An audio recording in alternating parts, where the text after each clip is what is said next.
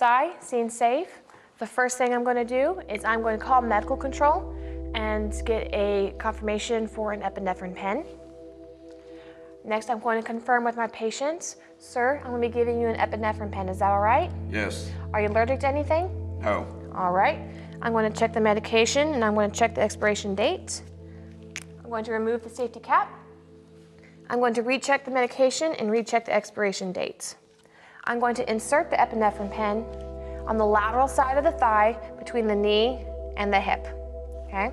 It can go either through pants or onto bare skin. I'm going to inject you on 3, okay? Yes. 1, 2, 3. I'm going to hold the needle there for 10 seconds. I'm going to pull the needle straight out, dispose of this in a sharps container, and then I'm going to auscultate lung sounds. I'm going to auscultate lung sounds here. I'm going to listen here. I'm going to listen here.